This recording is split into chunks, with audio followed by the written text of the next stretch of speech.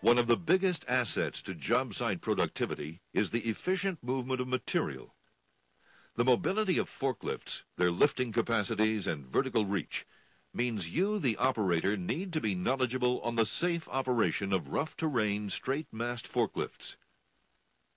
Throughout this video, we will be using these symbols that emphasize danger.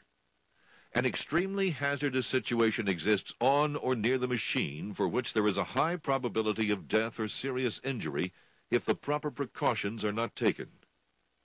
Warning: a hazard exists on or near the machine which can result in serious injury or death if proper precautions are not taken.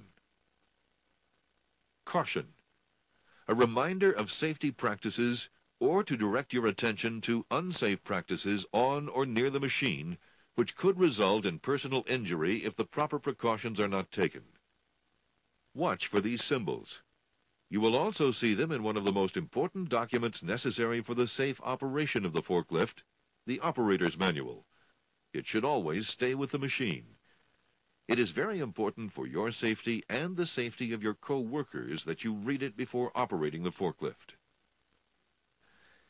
Inspect your equipment daily, including verification that the load capacity plate, as well as all instruction and safety labels, are in place and readable. Be sure no safety switches or devices have been bypassed. Check for warning tags that may have been placed on the unit by a previous operator. The condition of the tires is critical, so look for cracks or cuts and refer to the manufacturer's manual for proper inflation.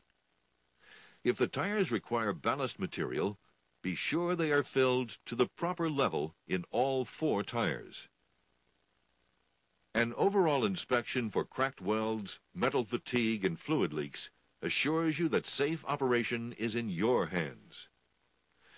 Never use forks that have been modified, and do not exceed the combined capacity stamped on each fork. Never fill the fuel tank until the engine has cooled, or while near an open flame, or when smoking. Know where fire extinguishers are kept on the worksite. Proper fluid levels, including engine oil, coolant, hydraulic and transmission fluid, should also be checked prior to operation. Whenever the machine is to be parked, choose solid level ground. Always place the transmission in neutral. Apply the parking brake. Lower the forks. Turn the ignition switch off, and remove the key.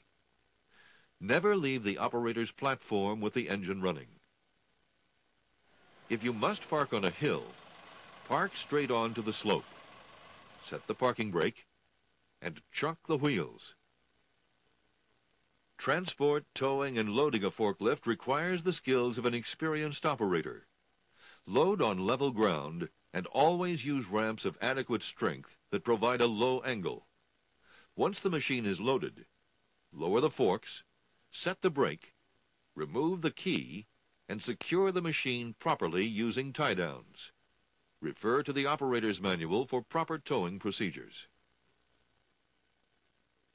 This concludes our orientation to straight-mast forklifts.